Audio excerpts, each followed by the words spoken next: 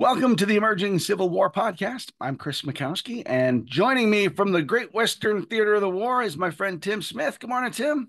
Good morning. How you doing? I'm doing real well. How about you? Good, doing fine, doing fine. Fantastic. Now, I feel like you've been so successful in your writing lately. Like, I feel like I've had you on every other week. It's been, which is a great pleasure. But I mean, you've been Well, knocking them out.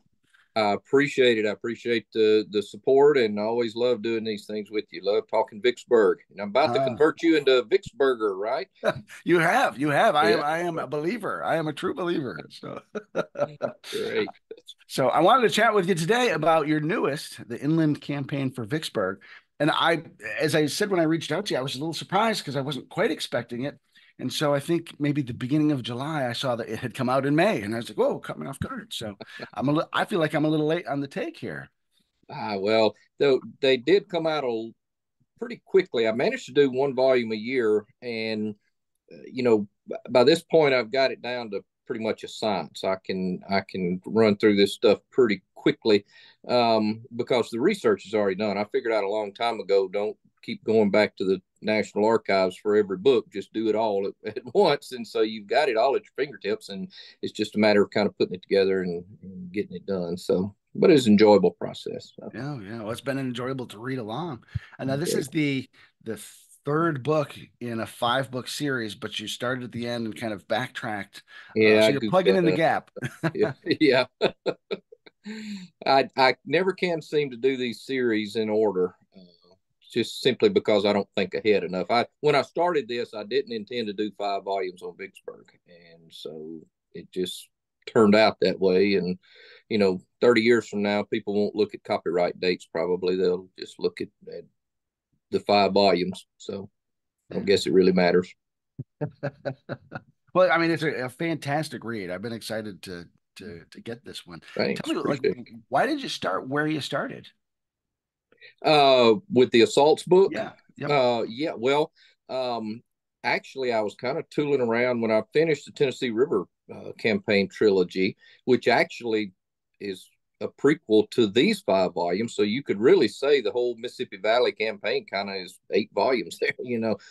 It's Alan Nevin's kind of stuff. Those 8 volumes he did that everybody had from the History Book Club. Remember those that Yeah. nobody's read? But anyway, the I finished those 3 and started looking, what am I going to do next? And a very glaring gap in the historiography was the assaults at Vicksburg. So everybody just kind of glosses over those, includes them in the siege and all that. So I thought, well, I'll do that. And in fact, I think I told the story in the preface to that book. I can't remember.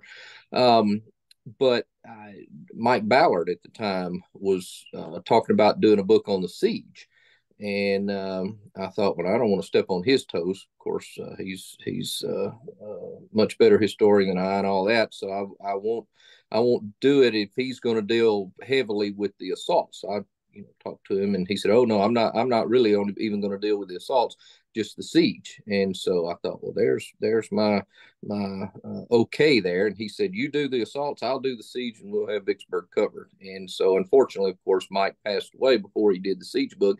And so, when I finished the assaults book, I said, well, it would be logical now just to go on and do a book on the siege. So I did.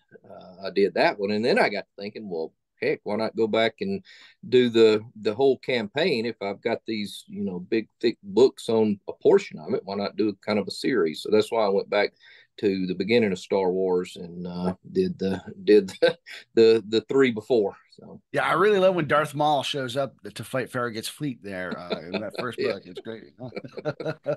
Uh, So, and one of the things that I really kind of liked about that process is, the assaults are something that people are pretty familiar with, even if they don't know much about it. So it was kind of like a good entry into the story. And then, you kind of got us through the siege and then backed up to tell, I think, a really forgotten part of the Vicksburg campaign. And that's all the stuff that happens in the summer of 62 and through the fall and all that stuff. yeah, well, the thought has actually crossed my mind of going back and doing a prequel to the prequel, a 6th volume, but uh, number one, I don't want to go to the well too many times, and number two, I'm kind of Vicksburged out right, at this point. So, and number three, Ed Bars has a good book on rebel victory at Vicksburg. So I'm not sure there's a need to go back and do anything on that. So. Backing up to the siege for just a second, and as you know, I've like written like baby steps Vicksburg stuff compared to your extremely thorough and Oh, magisterial. it's all good stuff that you're doing. I'm hoping you're going to do something on Raymond and Big Black River Bridge and all of those. So You have made me a believer. I'm a huge believer of the Vicksburg campaign now. good. So, but I found that the siege was really hard to kind of get my arms around, just because it's such a moving target. The armies are, I mean, Grant's army particularly is evolving so much, and there's just so much stuff happening along all the line, and for 40 some days. And how did you get your arms around that? Well, that every book is different, and people ask me, "How do you do this?" And I tell them, "Well, it depends on the book."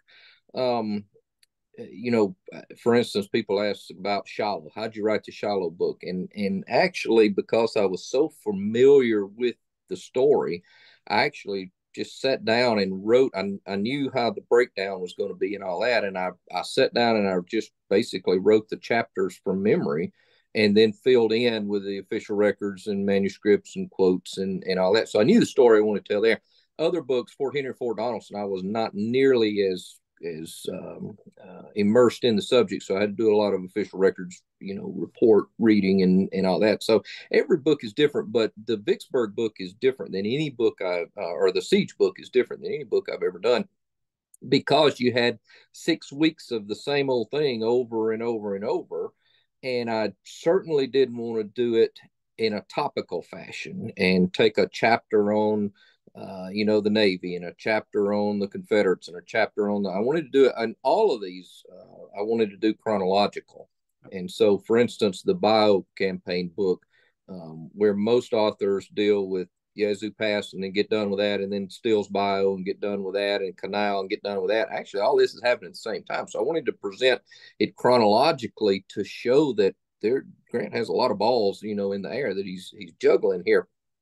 And but kind of the same thing with the Siege book, because you're dealing with so many different things, but it's all the same over and over and over. So if you did it week by week, you'd just be telling a lot of the same story over and over and over.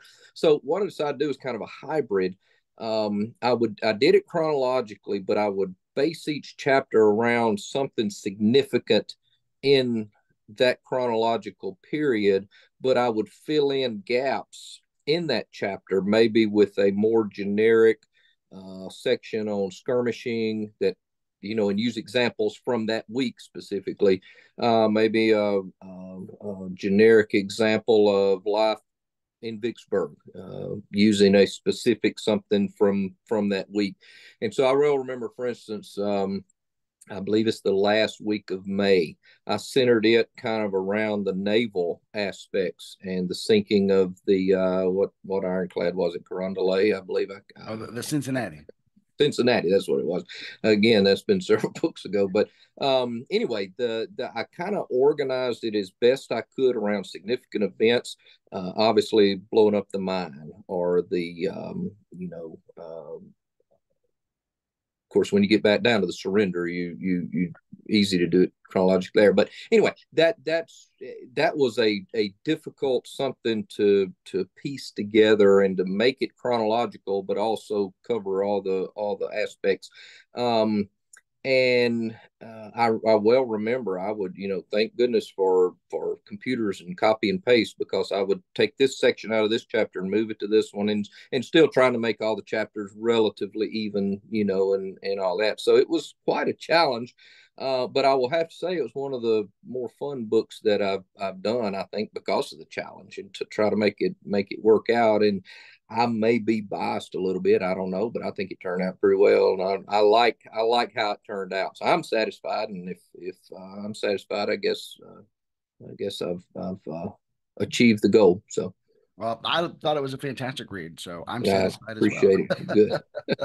Now, the latest one is probably the most chronological phase of the whole campaign, where Grant crosses the river and does his campaign. But I really like the twist you put on it in that you call it the inland campaign. And I remember you and I talking about like the process you went through about trying to figure out what to actually call it, because most people think of the overland campaign Overland, yeah. in Virginia. Tell me a Yeah. little bit about how you came to calling this the inland campaign. Well, I wanted to differentiate it from obviously the 1864, your stuff out there, Spotsylvania, and your new book coming out, and all of that, and Gordon Ray's 5 volumes, and that name, not that it was kind of already taken, but um, since we're dealing with a significant river crossing and moving inland from not just, I mean, your Rappahannock and Rapidan are significant rivers up there, but not quite like the Mississippi River. So it's certainly moving inland from a major body of water. So I thought that was a good different take on it. And whether it's I don't mean to coin a phrase or anything like that. And I look back at earlier books, and there are a few here and there that would mention, moving inland or the inland campaign from the river or something. So it's not like I created anything new, but I did want to differentiate it from the 1864 Virginia stuff. Now, for folks who are looking at this book, can you give us a quick synopsis of the events that you cover in this? Since we're talking about sequence, what is that sequence you've got in this book? Yeah, well, Grant crosses the river, of course, on April the 30th and begins to move inland. And makes a big hook around by Jackson, of course, well, and then moves to Vicksburg. And so in those 17 days, he fights 5 battles: Port Gibson, Raymond, Jackson, Champion Hill, Big Black River Bridge. And really, this is the critical point of Grant's critical gamble. I talk about it shallow, Albert Sidney Johnston going to the front line, because it's the critical point of the critical gamble. And that's basically what it is for Grant. This is Grant's do or die kind of thing. If this, each of the first 6 attempts to get across the river, if they didn't work, which they didn't, there was always a backup plan, or there was an option. Grant didn't he didn't risk or gamble the entire army on any one of those moves. If a portion that was conducting the Yazoo Pass operation had been gobbled up by the Confederates or something, it wouldn't have ruined the army. It wouldn't have ended the campaign, anything like that. Not so with this one. If Grant fumbles this one, and it doesn't succeed, then the game is up. Grant actually says himself, I could be captured or killed or whatever. I'm not sure if Grant sustains a huge cataclysmic of defeat in the interior of Mississippi, if the army even gets out, or if Grant survives. Certainly in terms of reputation, I'm not sure Grant Sherman survived this. So all that's kind of speculation, but it is significant. There is no backup plan. This is the last option. And so as Grant moves inland and fights these battles and moves toward Vicksburg, it's a pretty critical gamble, and not just, we may get into this, I don't know, but not just militarily. He's got to win these battles, and it helps that he's against a less than stellar Confederate commander, John C. Pemberton. Although I have been doing some Napoleonic stuff and comparing Vicksburg with Napoleon's campaign against Ulm. In fact, after Vicksburg, Henry Halleck writes Grant and says these operations compare favorably with Napoleon's operations about Ulm, which is pretty high praise from Henry Halleck, of all people. But I did a comparative study of Ulm and Vicksburg, and actually what I came to conclude was that Grant really had a harder road to hoe than Napoleon did. And one of those reasons, several different reasons, Grant had the whole naval thing to deal with, and the big river and the Danube is nothing like the Mississippi River. But one of those reasons is that Grant had a more active and determined opponent than Napoleon had in the hapless general, or the unhappy General Mack, I think is what he was termed as at during the Ulm campaign in 1805. At any rate, I made a point and wrote an article on this and made a point that, it's hard to say Pemberton is did a good job or was competent or whatever in the Vicksburg campaign. But when compared with General Mack at Ulm in 1805, he looked pretty good.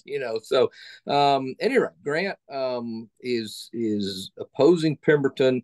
It helps that Pemberton is not that stellar, but it's still a pretty close run, critical thing. And I think the point I started to make during all that, but was that it's not just militarily; it's also logistically. Grant's walking a very fine line in terms of how many supplies he has, how much ordnance, how much commissary, how much quartermaster goods that he has, and how much he can bring up in terms of time before he reaches a new base of supplies on the Yazoo River, which he's got to fight his way to. And I've determined, looking at the letters and diaries of these men, that it got pretty critical there toward the 14th, 15th, 16th, 17th, 18th, that week of May. If and it's pure speculation, but if Pemberton somehow could have held and delayed a little bit longer, the situation could have gotten dire for Grant. But of course, we'll never know.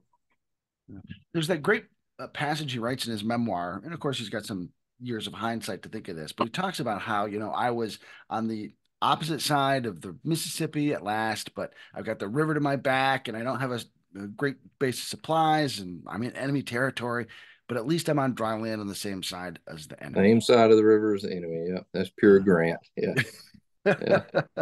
I love that quote. I use it a couple of the books. One to end the bio one, and then to begin this one. So yeah.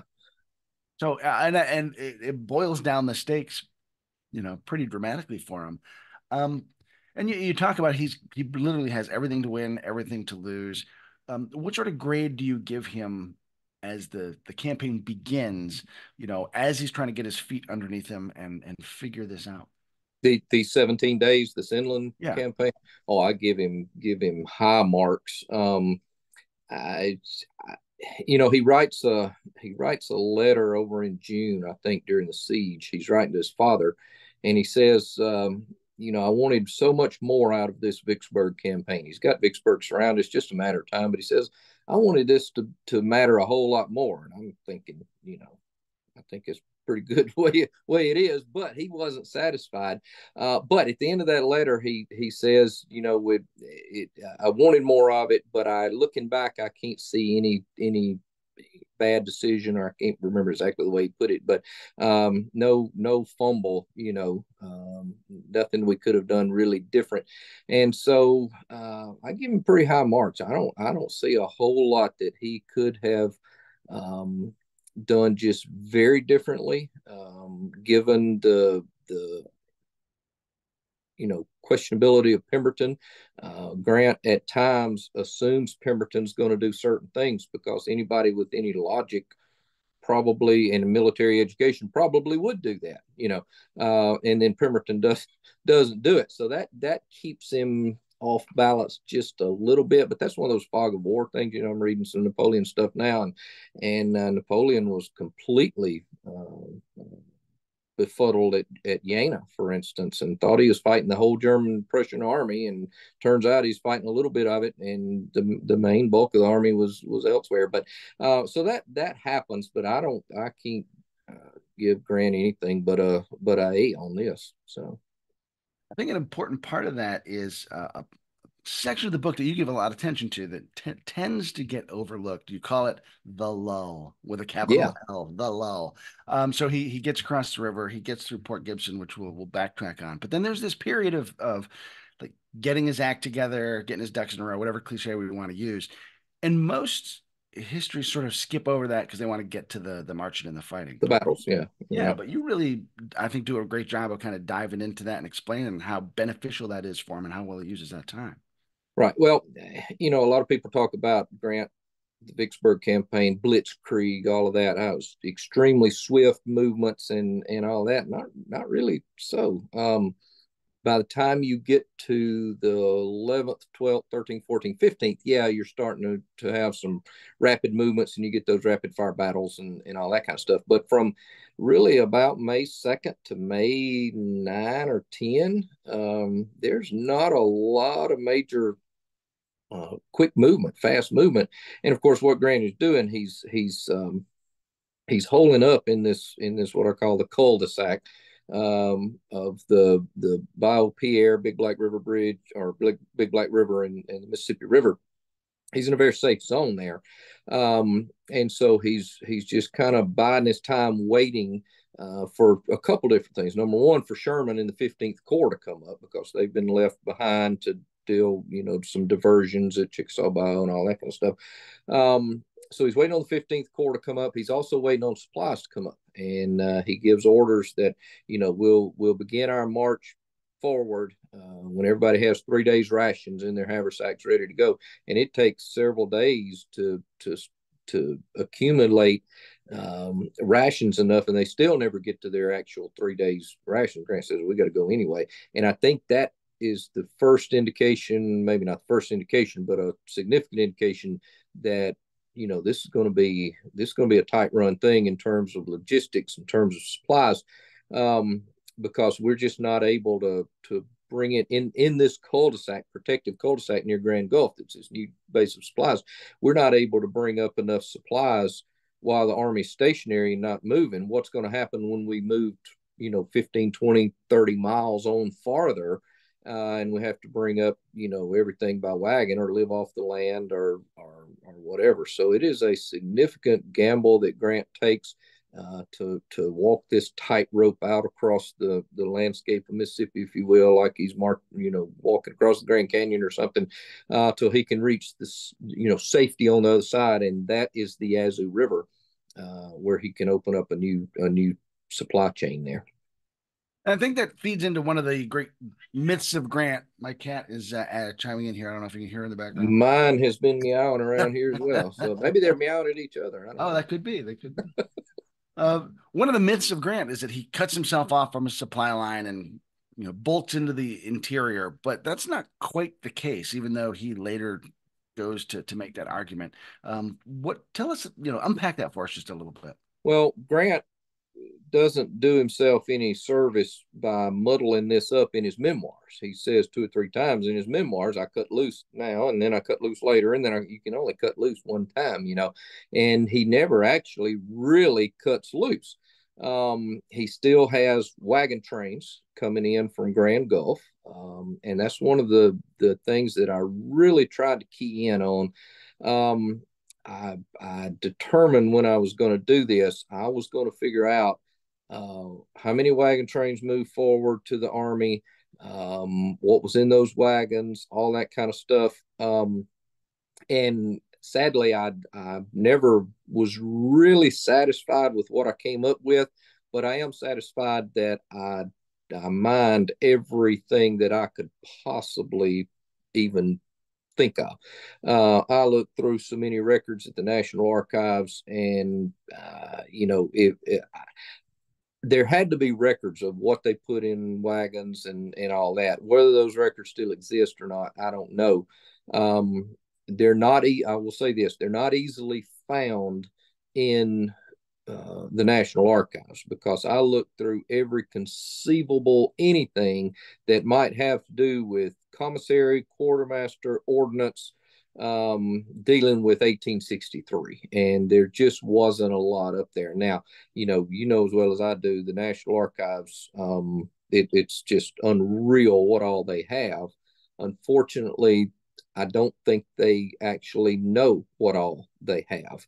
The online catalog is it's a dumpster fire. It is no help whatsoever. The finding aid books in the finding room, the research room there, or the where you meet the archivists, are a little better, and I've actually found them online, so you can do searches and all that.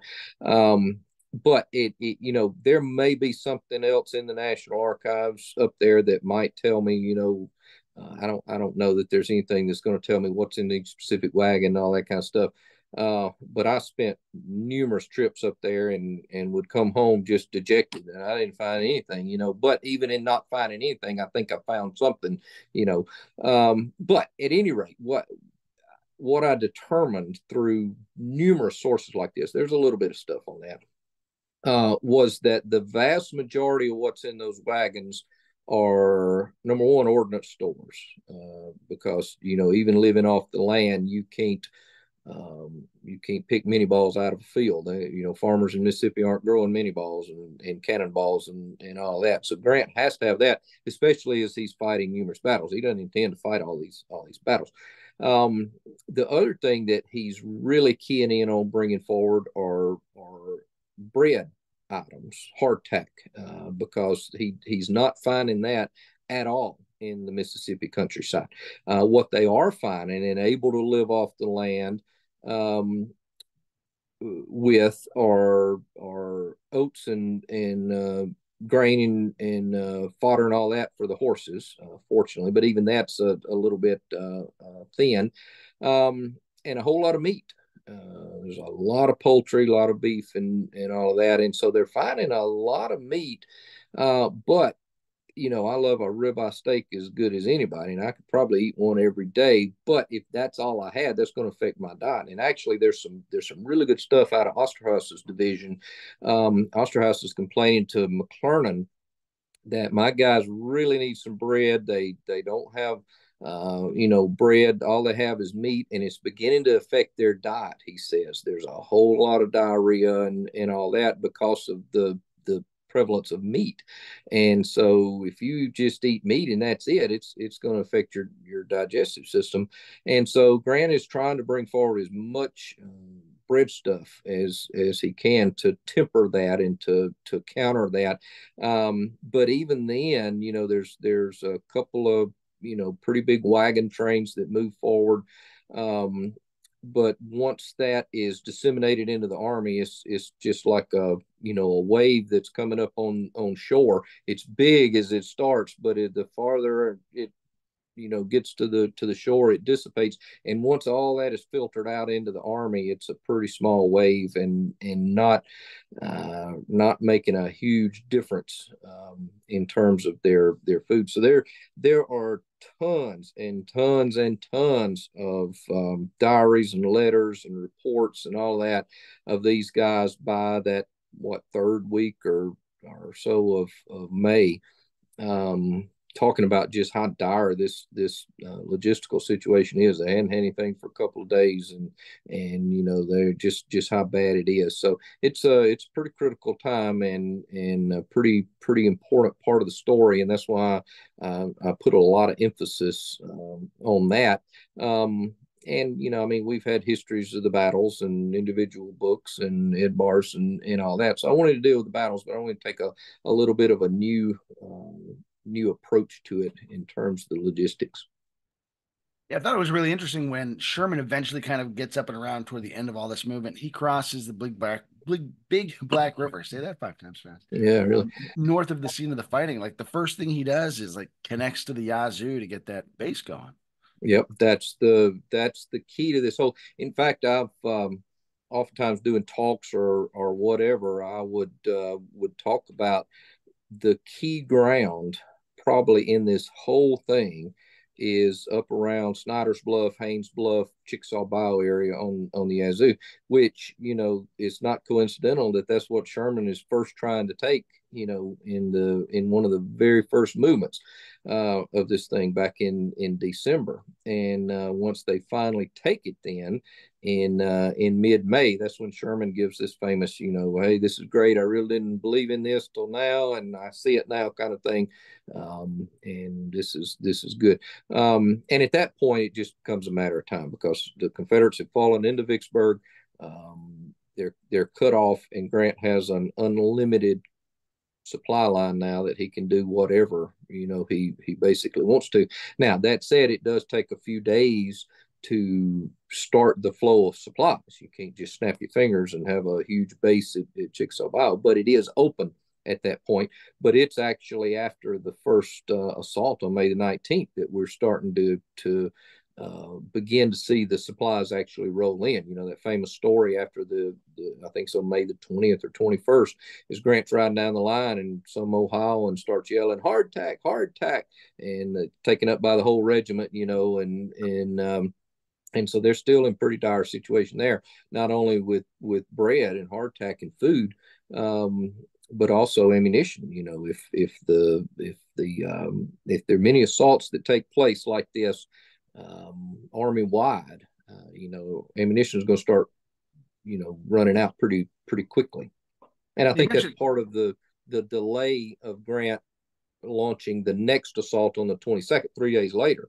You know, he could have done it the next day on the 20th or something after the first one, but he wants to get his ducks in a row there and do it right. you But mentioned he's that well. that Sherman did not support this movement, and he has it Yeah. in writing, and he was pretty vocal about it. And yet he says, like, I don't like this, but you tell me what to do, and I'm going to do it 100%. And then he has that epiphany later on that says, "Oh, you were right. This is one of the great campaigns of all time. What a success!" How, like, I think he learns from all that and applies it in like the Meridian campaign, the March to the Sea. Can you project a little forward for us about that? I think so. And you know, I think a lot of it probably is Sherman. You know, he's pretty adamant that he's the end all be all. He knows best. You know, pretty self confident in his own ability. Um, but he sees here that, yeah, maybe I was wrong and old Grant was right, um, which must have come as a little bit of a shock to him, you know. And so maybe he learns that there are different ways of doing things. Maybe I don't have to do it the exact same way that Grant would have done it. And actually, in the book, I kind of go into this whole Jomini Clausewitz type thing. Sherman is very Jominian in nature, but he learns from it and starts doing things, you know, not necessarily by the book. I think probably the biggest epiphany, or not epiphany, but reaction, is for Sherman to say, you know, I was wrong. It takes those are pretty hard words to say. You know, even us today. You know, I was wrong. You were right.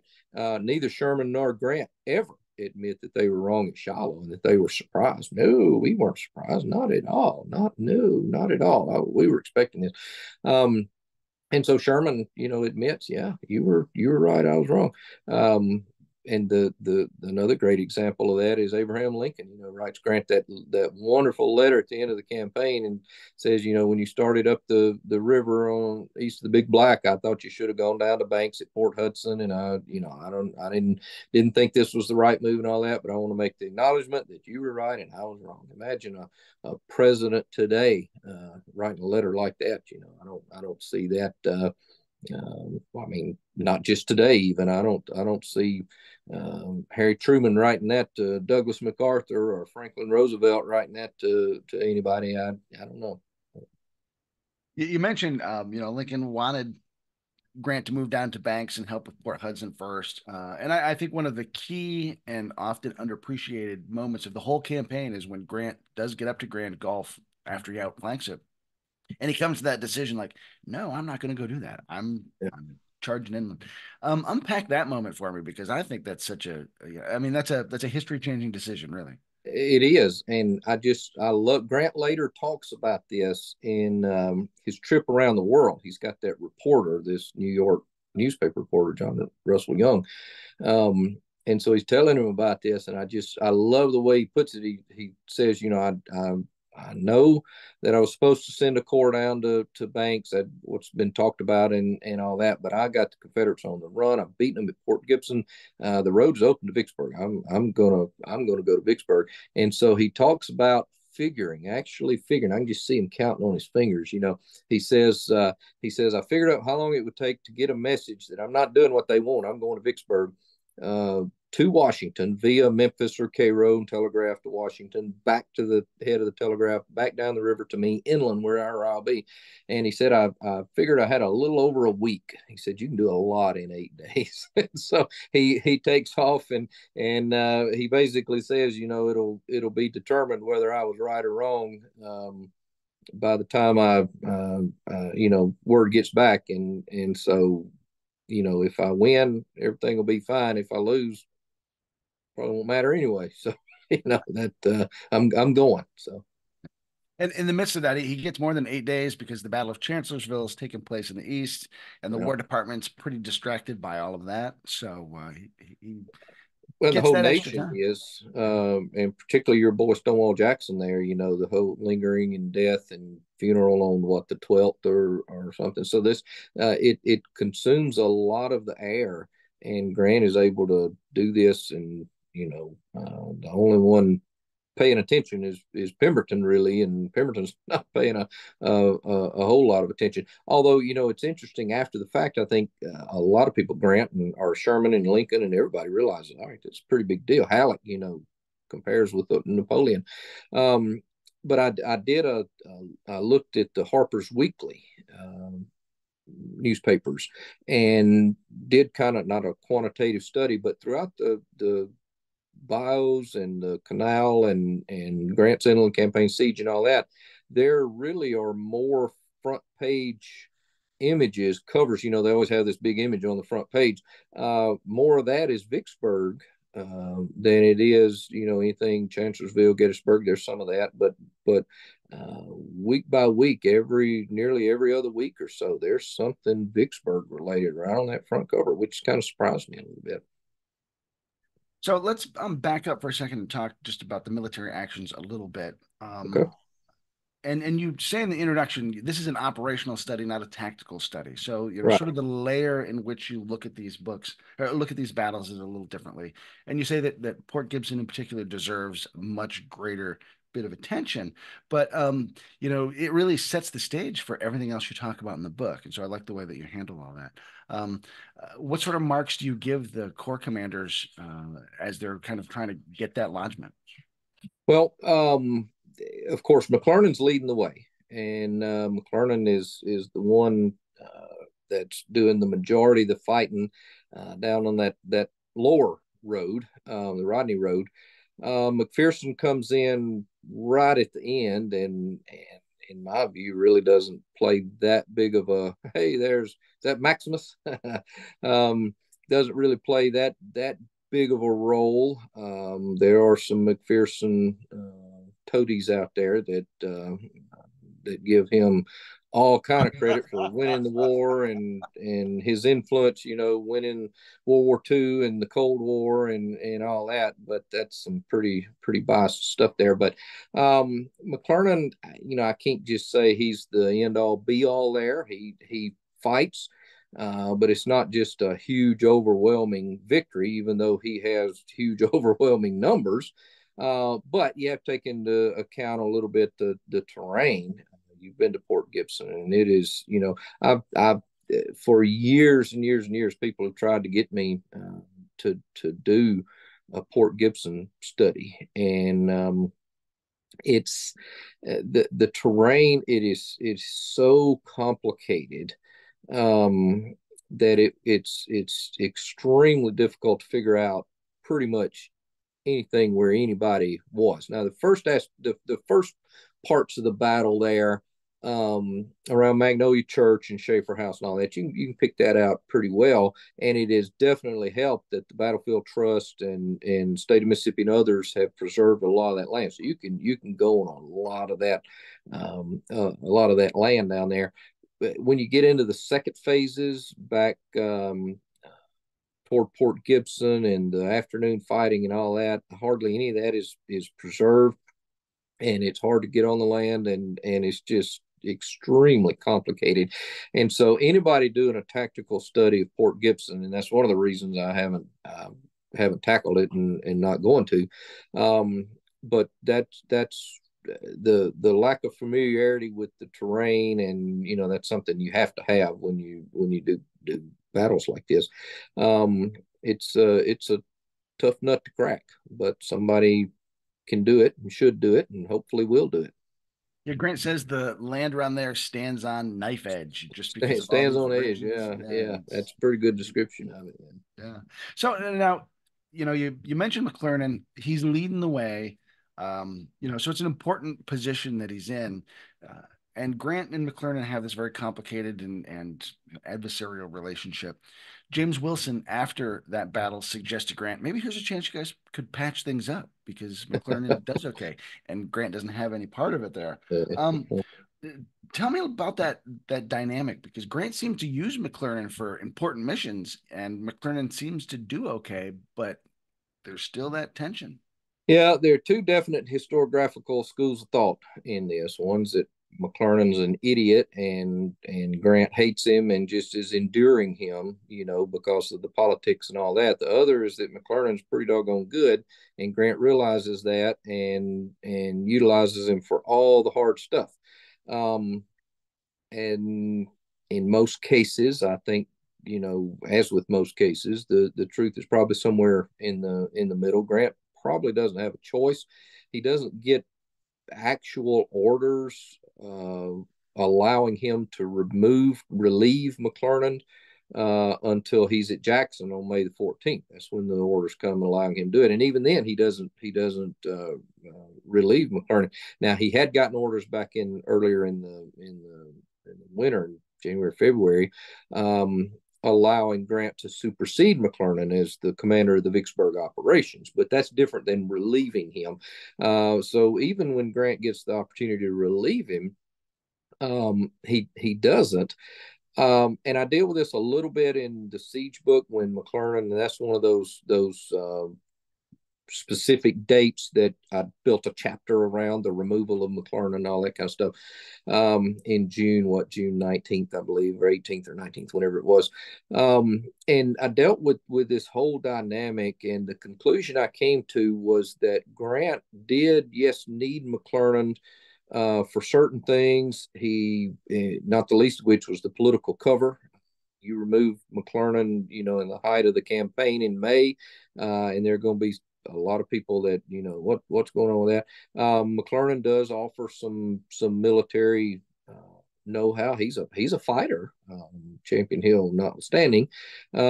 He's a fighter, and so I think there is a truth to the idea that Grant uses McClernand militarily. Obviously he leads the movement down the Mississippi on the west side in April. He leads the movement northward, the left flank, the critical left flank in May. So Grant uses him, but by the time you get to June, particularly June, whatever it is, 19th, when he's relieved, there's several different factors that came together. Number one, it's basically decided, so Grant doesn't necessarily need that political cover, and the issue's no longer in doubt. Number two, he's got another major general that is capable of corps command that has just arrived, like the day or so before, and that's EOC Ord. And number three, Grant has by that time received all the reinforcements that he's going to get. And so if Grant was holding on, I need somebody that is familiar with the situation, that I don't want to change horses in midstream type thing. But by the time, in terms of reinforcements, by the time you reach mid-June, Grant has crossed that stream and is on the other side. And now it wouldn't be such a big deal to change out a corps commander just in the static siege operations at this point. So for several different reasons, I think it comes together, and Grant finally sees that, okay, this is, I don't really need him anymore. I can cast him off without, I can take the flack, any political flack that I'm going to get. I don't really need him militarily because the thing is in hand. I've got Ord here to take over. And so he says, yeah, this is time. Of course, Sherman and McPherson are just champing at the bit to get rid of him, and they find where he's issued this congratulatory order to the newspapers, and they say, "Aha, we got him. This is worthy of removal." And but I think it's Charles Dana that says it best. He says the publication of McClernand's order was the I forget how he said it, but he basically says it is the occasion, not the cause, for his removal. So that's the excuse they use, but it's been building for a long time. So Port Gibson's important for that lodgment. Let's jump ahead to Raymond. How would you characterize, like, what's the most important thing about Raymond we need to consider? Well, it does have this larger strategic effect of getting Grant's attention that okay, there is something bigger than we thought maybe over on the right. I thought assumed that probably the biggest threat would be Pemberton, Big Black River area, where McClernand is over there. But hey, something is obviously going on. We can hear the firing. You know, he's not with McPherson. In terms of the battle itself, fairly small battle, not a huge fight by any means, but it does get Grant's attention and forces him then to turn his attention eastward to deal with whatever's gathering there around Jackson, Raymond, Clinton area, rather than turning strictly and moving westward to Vicksburg. So it's an interesting little battle, a hard fought little battle. But in terms of Gettysburg or Chickamauga or Antietam or something, it certainly doesn't rank up there. But it's an interesting little battle that has some important strategic ramifications. It's kind of an interesting opportunity for McPherson to prove himself a little bit too. As head of the corps. Well, and there again, you get into the different schools of thought of McPherson. I've thought about writing a biography of McPherson, but I'm afraid it wouldn't be very nice. I'm not a huge McPherson fan, but I think we see some inexperience of McPherson. I think we see him. I think the way I described it, he's knocked off his equilibrium just a little bit, and it takes him a little while to recover. And but then once he does, with sheer weight of numbers, he pushes on and obviously wins the battle. I'm not sure with two divisions against one Confederate brigade, pretty large brigade, but my teenage daughters might could have won that battle. But I think McPherson is learning at this point.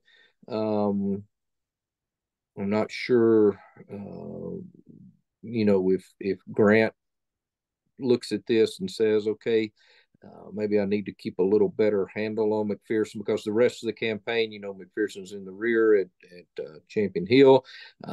He's not involved in Big Black River Bridge. When he's put into the line at Vicksburg, he's in the center. McClernand and Sherman will have the flanks, the probably more dangerous flanks connecting the Mississippi River. So I'm wondering if Grant kind of has a second thought a little bit there in his mind of McPherson stumbled into this, and he's sending me kind of panicked messages a little bit that he has to kind of clean up, later in the day kind of thing. So I don't know. I don't fall into the idea that McPherson's the greatest, that Sherman and Grant say if he'd lived, he would have eclipsed us all type thing. I don't see that. But I don't see that McPherson's just a bumbling, idiot either. I think he's got potential there and he shows some good stuff. But he doesn't just turn out terribly well in the rest of his campaigns either. It'll be interesting to see what comes out in these 5 volumes Atlanta campaign, how he's treated in that Dave Powell's doing. So anyway, I agree. He needs his hand held a little bit, and more so than the others. So Grant makes then the decision to go to Jackson instead of going straight north to cut the railroad. What's your key takeaway with the Battle of Jackson? well, Jackson is not terribly well known in terms of a battle. In fact, have you ever heard of the Battle of Jackson? Do you have any idea what happened there or anything? Vaguely, Stonewall Jackson. He you, sucks up you, all that oxygen. Yeah. yeah, yeah. I'm kidding. You wrote a very, very good book, and in fact, when this book came out, we were looking for cover illustrations and all that, and Kansas colorized that one in the Library of Congress, and I didn't need. Of course, I've got your book. You sent me a copy and signed it and all that. I appreciate it, but I didn't even think to look that it's the same illustration on the cover there. So I promise I was not trying to steal your thunder or anything. I No, you have didn't a even beautiful cover. It's a beautifully till colorized. didn't even realize it till later on.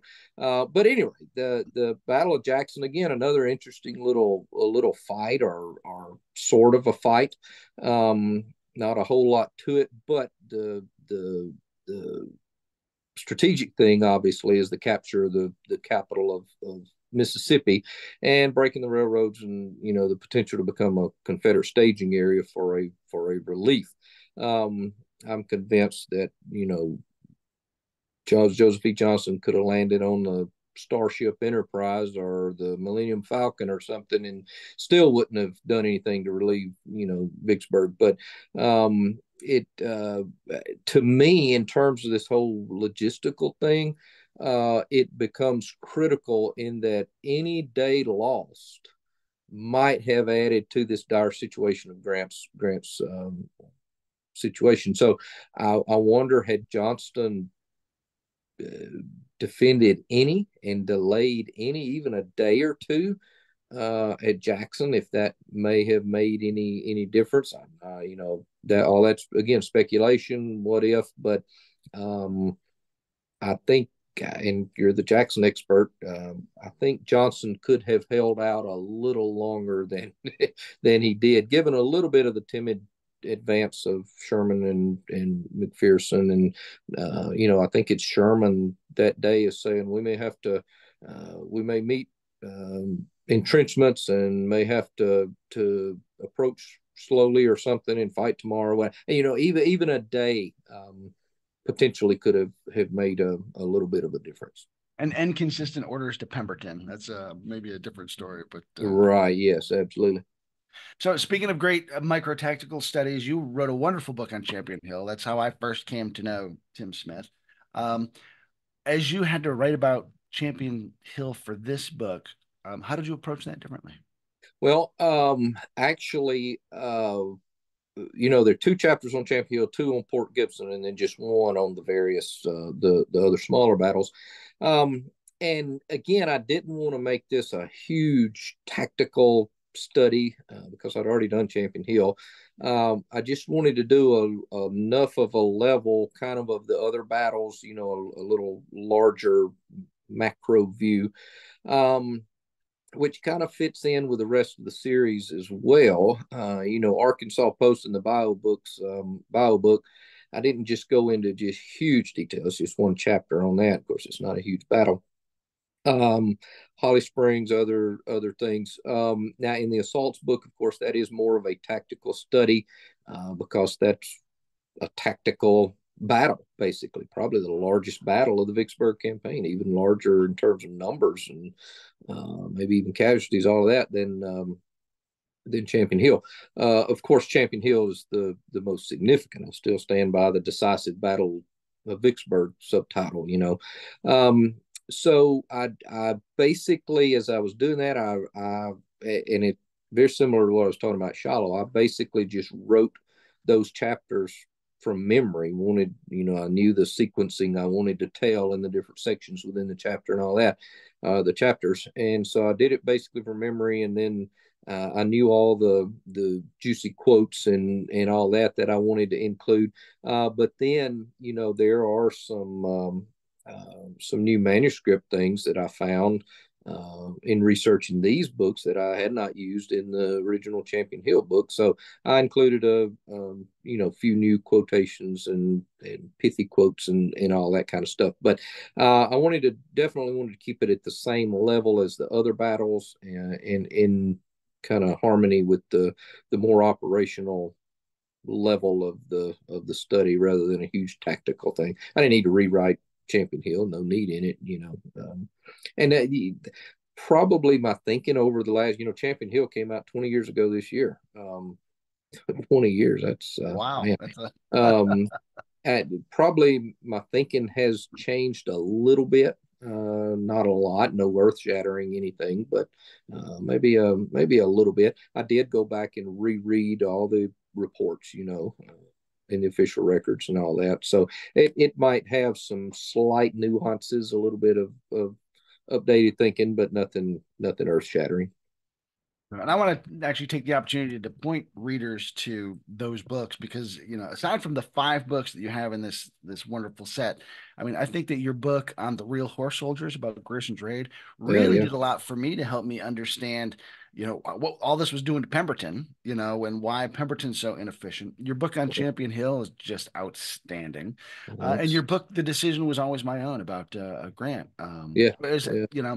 I think that that's just an excellent book. Well, I Um, appreciate that, and that gave opportunities to go deeper into various subjects that I certainly wouldn't want to go to that level of dealing with Grant and writing to Julia and buying real estate back home in Illinois and all that in a campaign study for Vicksburg. It just wouldn't fit in. So it allowed a deeper analysis of certain areas. So before we wrap up, Big Black River, main takeaway there. Oh, again, an interesting little battle. I had already actually written on Big Black River Bridge in one of the Southern Illinois University uh, Woodworth essay books, and so I pretty much used that. Got their permission, all that. But again, reread all the reports and updated it a little bit in terms of newer quotations or whatever that I'd found.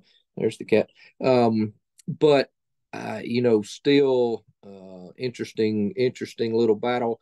Takeaway in terms of the larger context would be again, Pemberton had an opportunity to delay here at the Big Black River Bridge or Big Black River itself. If if Pemberton holds for even a day or two or three, what might that have done in terms of the logistical situation? But he gets caught way out of position, not only across the Big Black River, but also across Baker's Creek.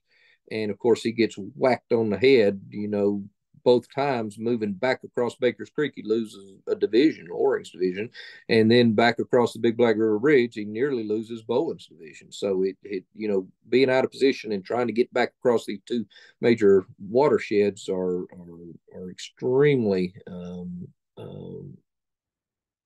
bad for him. And so the only alternative, and it would have taken hindsight probably for Pemberton to realize this. I don't know. He didn't know Grant's logistical situation probably, although Johnston had warned him, hit him, work on their logistics because they're going to be inland from the river and they're bound to be having logistical problems. Johnston, for one thing, even a clock is right twice a day. A broken clock's right twice a day, but Johnston actually did that right.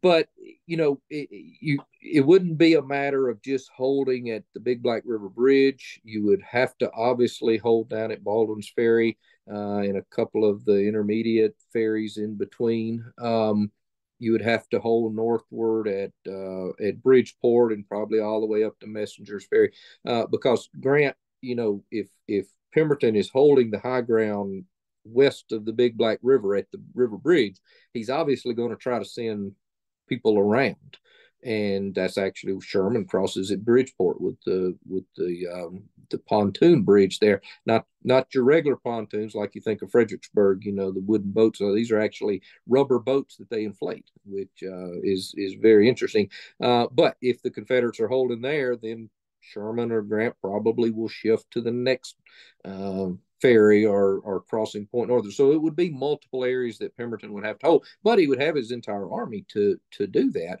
And we're not talking defeat Grant necessarily as he's trying to cross the river, but merely hold for a few more days, which might again cause logistical problems for Grant. And Grant doesn't know that Johnston's not coming, but Grant thinks that Johnston might be coming, and so that also a kind of added element of urgency to all a scenario like that. Exactly. Yeah. Yeah. And for some reason, Grant thinks Johnston is the greatest Confederate general. I'm not sure how he comes to that conclusion unless he's thinking in terms of he's the greatest Confederate general that helped us win. Kind of thing. I don't. You may have gathered. I don't particularly like Johnston. Yeah, I'm not a That's Johnston. a different story. Yeah. So, and we really haven't had the chance to talk much about the Confederates in this conversation. So I'm going to have you come back and talk about the Confederate leadership during the Will Vicksburg do. campaign. Yeah. Fantastic. Absolutely. Any final thoughts about the inland campaigns for Vicksburg? No, I just appreciate you having me on again. I appreciate all your support through this whole. I think we've done on every one on every book, I believe. But I appreciate the support of Emerging Civil War and what all you folks are doing. Y'all are doing some really good work. So Uh, appreciate all of it. thanks so much, Tim. Always fun to sit down with a friend and talk about his work. So thanks for being with us. Lots of fun. Thanks a lot. I'm Chris Mikowski for the Emerging Civil War podcast. We'll see you online and on the battlefield.